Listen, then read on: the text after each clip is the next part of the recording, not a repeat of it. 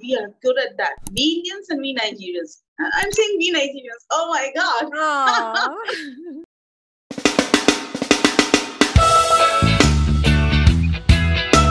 Good guys. This is Beni. And this is Dhru.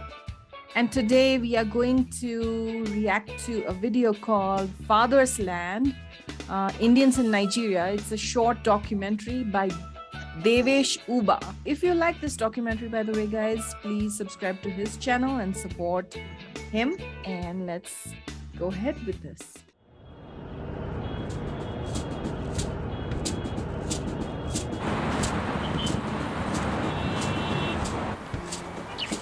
If you just read the newspapers or go and look online, you will never come here. You'll be so scared.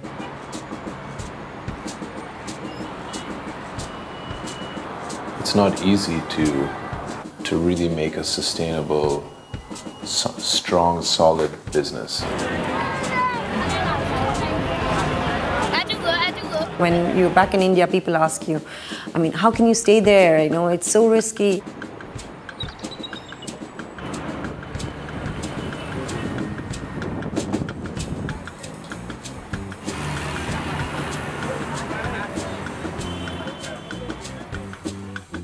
This is the story of finding home in one of the most challenging countries in the world to live in.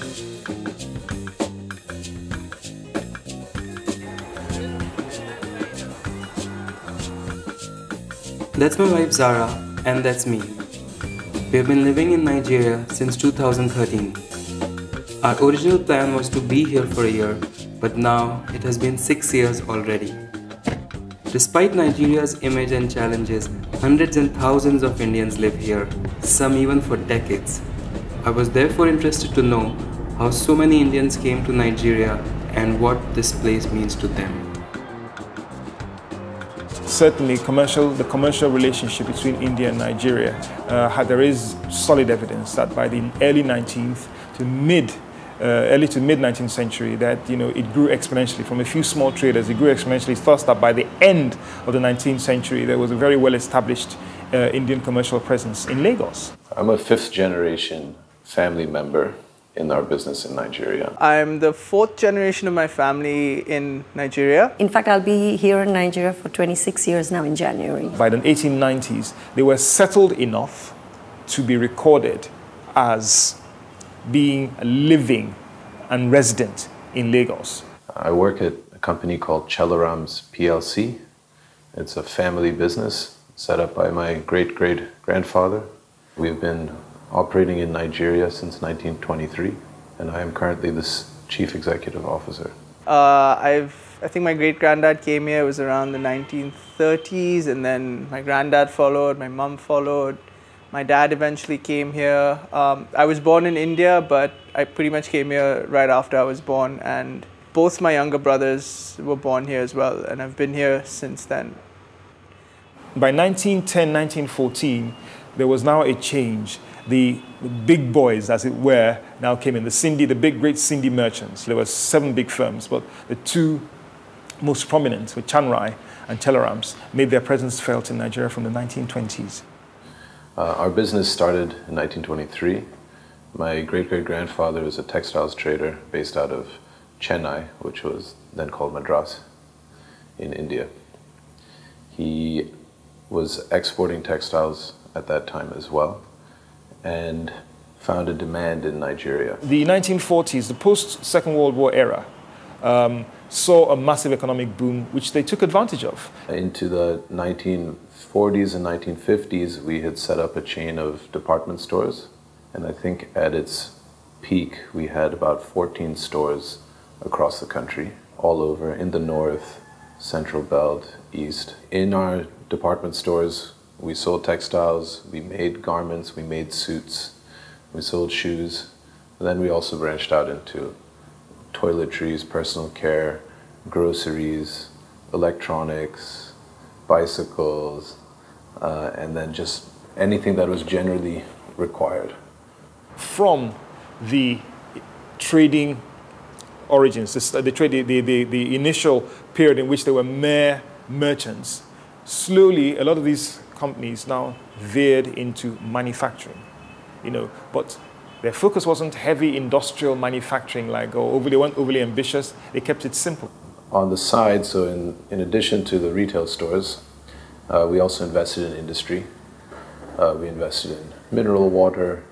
We invested in suitcase manufacturing, white goods manufacturing, like refrigerators and other items like that.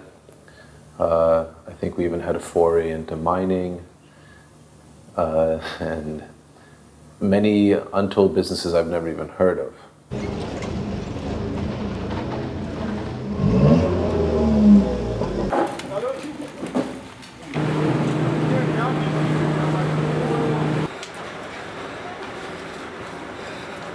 I'm the managing director for Ocean Trans and Trading. We are a gari manufacturing company, and I've been in Africa since 2006. Me and my wife decided to move here in early 2011, and the first reaction we got from people and some family was that, why Nigeria? And me and my wife always told them that, why not Nigeria? I have family living here, we have a business here, and I want to grow the business. So for us, the transition and the decision was very easy that we want to move. I think there is something about like Nigeria where once you've been here, you've grown up here, and it pulls you back.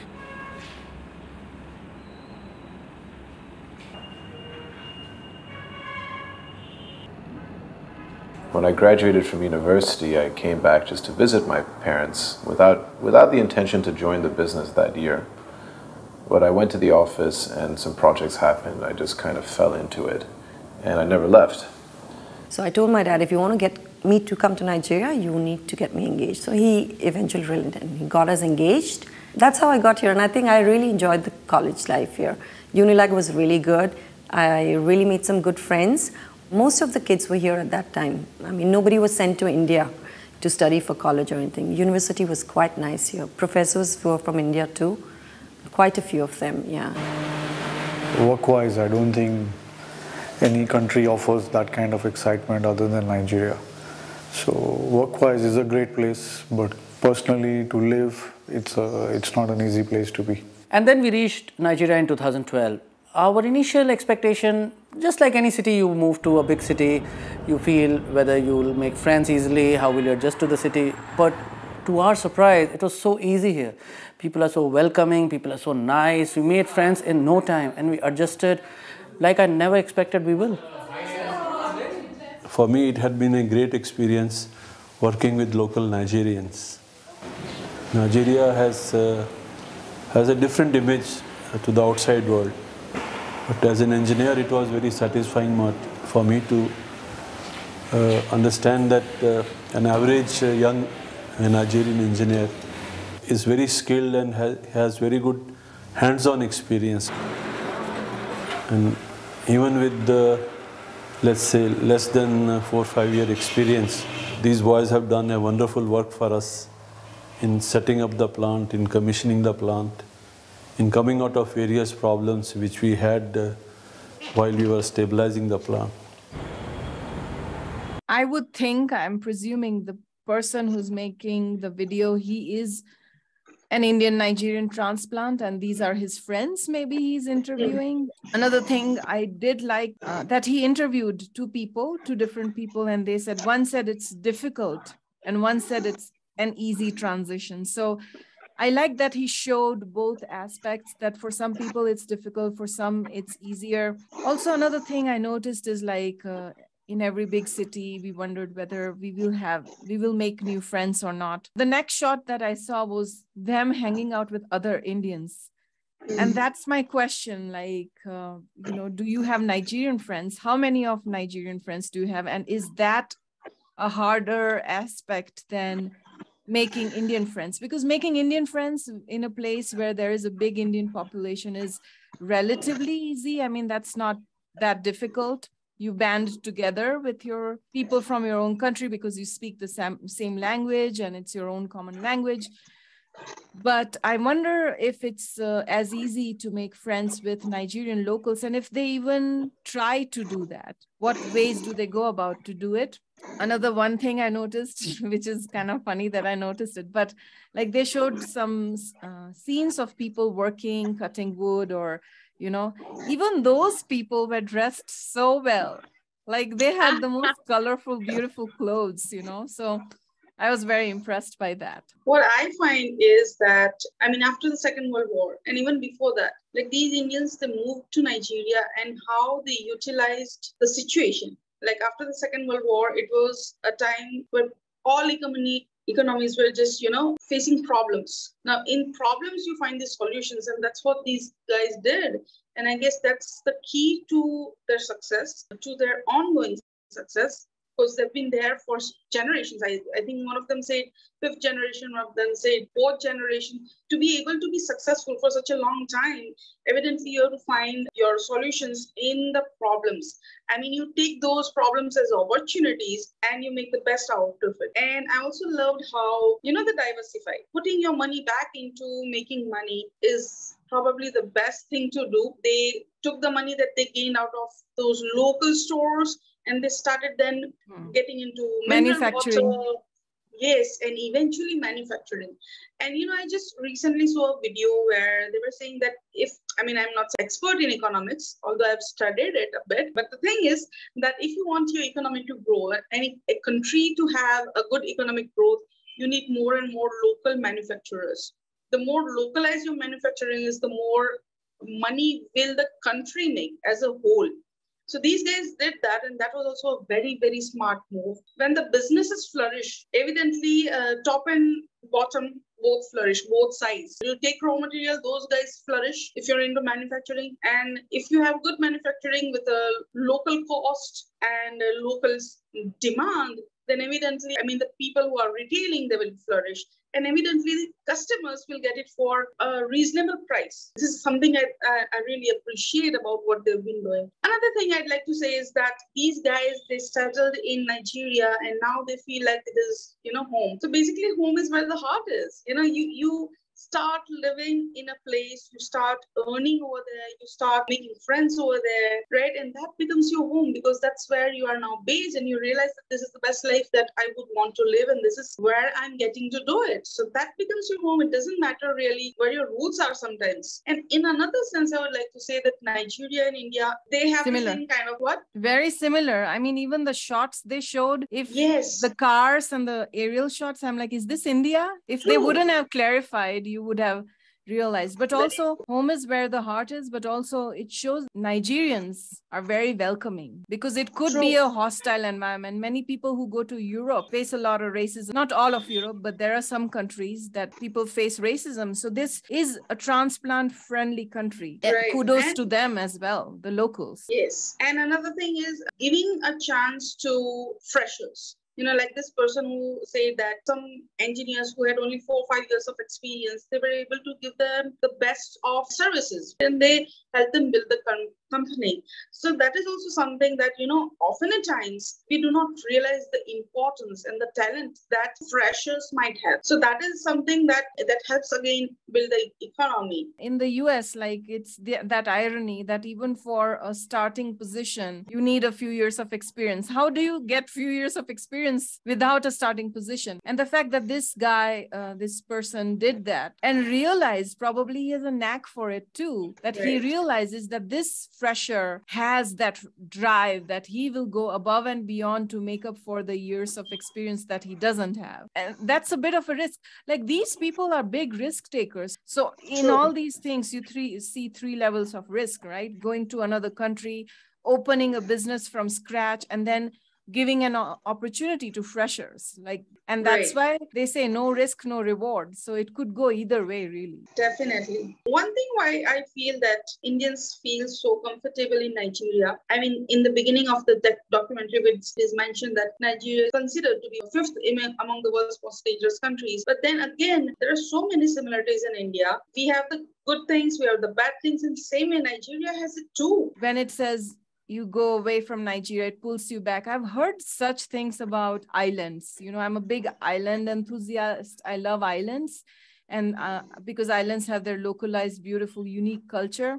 I was seeing a documentary on Madagascar, and there's so many people who went, or Tuvalu even, who went to Hong Kong and France and whatnot and still came back. I think there must be some kind of a community feel where your heart glows, it's food for your soul. You feel more at home somehow there.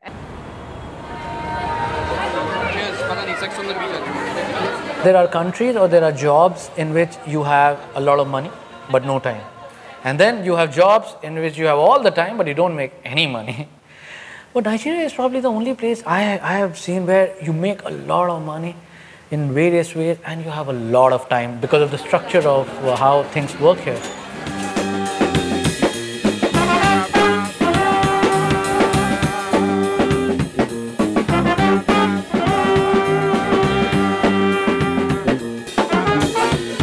My life here is really rewarding. I can do anything I've put my mind to, any hope and dream I have, anything that I want to do more of. There is an outlet for that here. Honestly, there was a point of time where I didn't see myself coming back here, or at least I wasn't on the cards for me.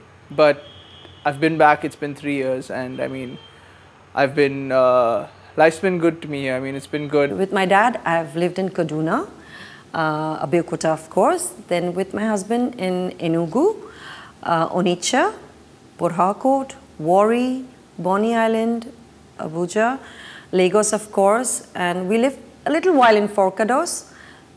I enjoyed every city, I think, that I've stayed in. I think I enjoyed Abuja the most, but I enjoyed Warri too, and Port Harcourt, and Enugu, and in fact, all the places that I've been in, yeah. Growing up here, it was like you growing up in a community of Indians. We're always like getting together. Like, I mean, despite being so far away from India, festivals like Holi, Diwali, the Navratri period, the Dandiya, it's like religiously happening over here as well. I mean, Navratri starts and like Dandiya is going to happen all the 9 days.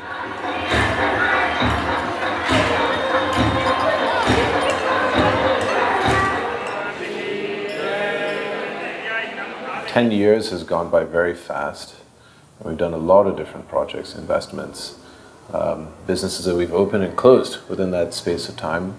I know that from our family's history, that we've been here for 90 years, and we've had business in other countries, that if Nigeria was not a land of opportunity, I wouldn't be here today. Yeah, Nigeria is indeed, it's a land of opportunity. There is a country which has a deficit in almost everything, starting from power, roads, water, electricity, food. So for a businessman trying to encash on such a large population, it's definitely the land of opportunity, and I firmly believe you can probably be the richest man in the world living and operating only in Nigeria. Indians in particular that I know of have been extremely successful in various industries, and you know, the industries go across the board. They've done well in construction, they've done well in catering, they've done well in retail, pharma, they've done well in a plethora of industries. So overall, if I say it is a land of opportunity, it has always been a land of opportunity. Nigeria has given me my home. It's given me so much. One, it's given my husband and me a life, gave us our 2 daughters, wonderful friends, and people here are so nice. I mean, amazingly nice, I would say.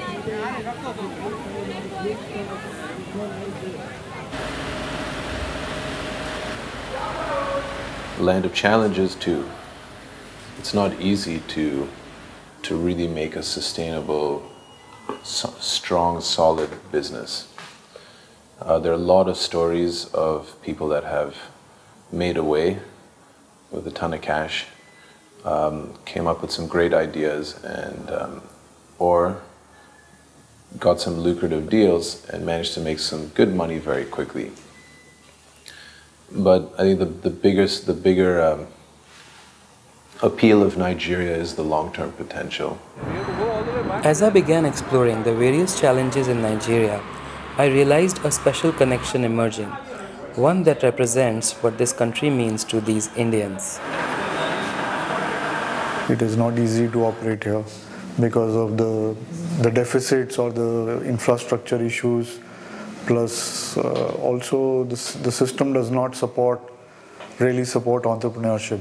So you're more or less on your own. Doing business in Nigeria comes with its own challenges, but it's rewarding as hell. In the last 5-6 years when we've been working here, there have been some really tough times. There was a major recession, the greatest in the last maybe 20-25 years in Nigerian economy.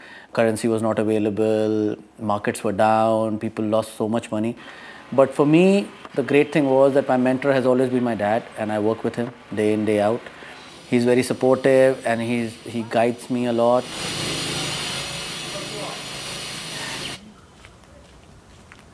I rightly estimated the opportunity, but I hugely underestimated the task. And that's where Papa really came and helped. And his inputs are just very, very valuable. For he is operating a lot more out of fear and insecurity that he doesn't want to see his son fail. This is the biggest gari making plant we have set up in whole of Africa, you might say. He involved me in scouting technology for this process. So then, having done that work for him, I was duty bound to take it further. You might say that once I scouted the equipment on his behalf, this became my baby. It's a great feeling to be around him all day and to learn from him even now. Where we have gone as a company and individually, what I have achieved wouldn't have been possible if he was not around. So together, I think we make a great team. He came here around March, right in time for the arrival of the equipment. He was involved in the commissioning. He was also equally clueless because he has also not done anything like that, but at least he was less clueless than me. He may not know what to do, but he always knows when something is not right. And as I grew up here and watched my dad work in our business and alongside my grandfather and other relatives, I always saw myself as part of that story. I like to say this when people ask me how much Nigeria means to me. I say if India is the motherland, then Nigeria is the fatherland. It's pretty much, I mean, I'm here because at some point some father figure in my family decided to come here, and it just kind of makes sense to me in almost in a poetic sort of way. Poetic indeed. While talking to people who've spent a long time in this country, I learned how most of them had the opportunity to live and work in developed countries but still chose to live in Nigeria. It is the land of their fathers and will always be their home. This kind of made me teary. Actually, I don't know what, it struck a chord in me. Kudos to their business acumen. Like when he said my father didn't know exactly what he was doing, but he knew when something was not right. That is something, right? That is a businessman in his genes. And that's why they're flourishing even with the recession going on. And I loved how he said that, although, there's been a 25% contraction or something and economy has suffered a lot, but I get to work with my father. That's a very brave and a very positive perspective that despite the problems, he's finding the good things in that. I would like to point out that guy said that there are many countries where you can, earn a lot of money, but you don't have enough time. And there are other countries where you have a lot of time, but the money isn't enough. And Nigeria is a balance of both. And I loved how they showed them enjoying that nightlife or playing music, the Navratri festival. So that's a wholesome life. You want balance. Yes.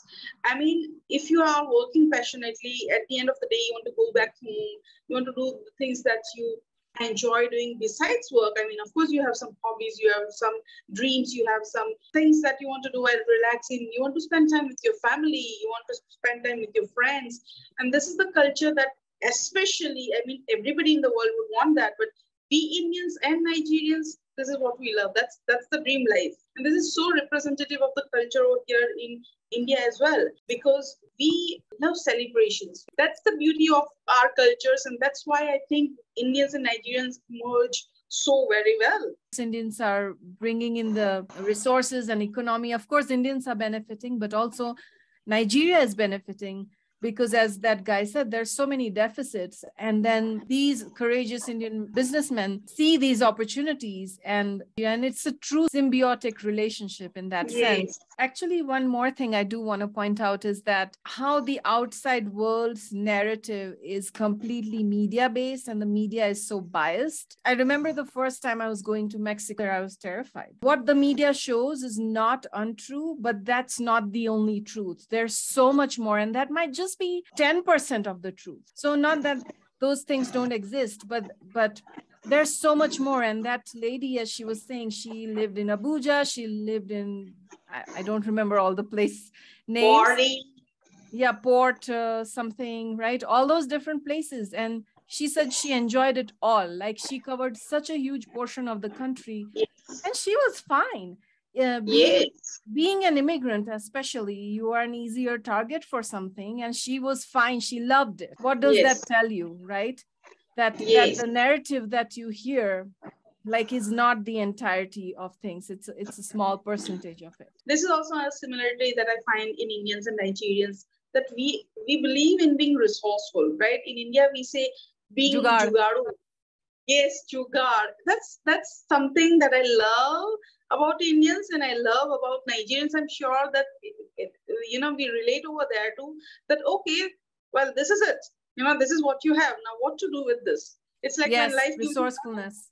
You make lemonade, or you make lemon pickle, or you just sell lemons in 4 pieces. Do the best out of what you have, and we are good at that. We Indians and we Nigerians. I'm saying we Nigerians. Oh my God. Someone once asked me, and I had not processed it in my head myself, why do you enjoy going to developing countries more than developing countries? And I think there is more heart, soul, community, and this jugaad, and a different flavor to developing countries, and in a sense more freedom. I'll give a simple example. In Mexico, you can make a makeshift car because you don't have an actual car. Seriously? Yeah, you can. And there are many other countries where you can do that. Maybe not in big cities though, but in smaller towns you can do that. Even in rural China you can do that, and I'm sure in India, Indian villages, you can do that. No one's there to govern you and say blah, blah, blah. But in the US, you cannot. That's the flavor that developing countries have. That's why our countries are so amazing. All right, guys, if you liked our video, please subscribe to our channel and hit that bell icon so that you're notified every time we upload a new video. Also, actually like our video. If you actually liked it, share it with friends, spread the word. And until next time, Adabo. Adabo.